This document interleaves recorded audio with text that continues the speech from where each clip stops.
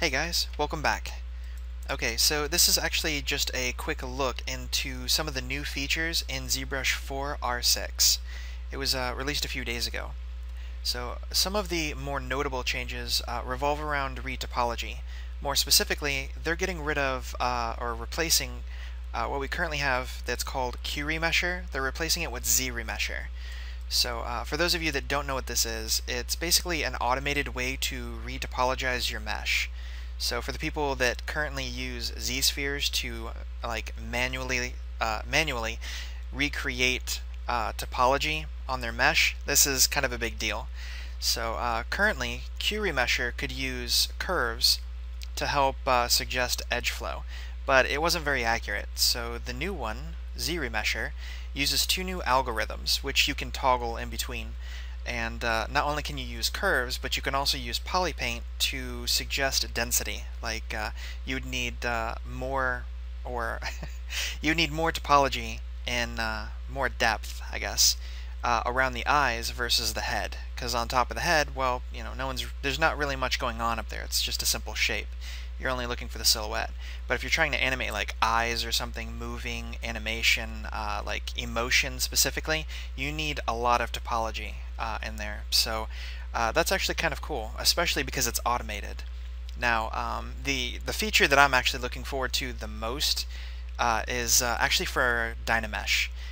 Anybody who's seen, I mean, if you've seen my speed sculpts, you'll see that I use Dynamesh and polygroups a lot, especially in conjunction with masking. So the new feature now actually preserves polygroups inside of Dynamesh.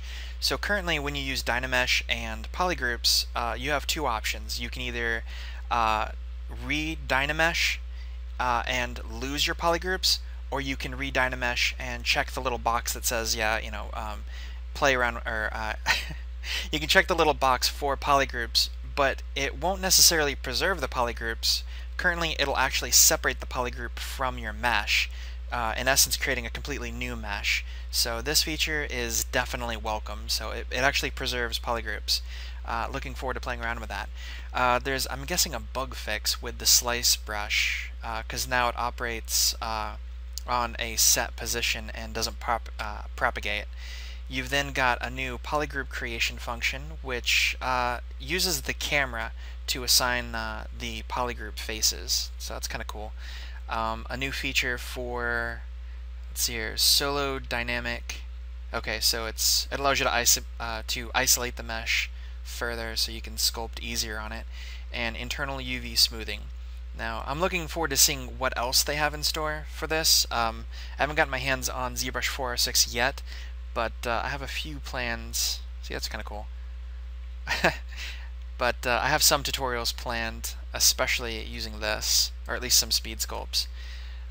Anyway, if you guys get a chance, jump on the PixelLogic forums and see what some of the pros have done with the new features, and you know, read the patch notes for yourself.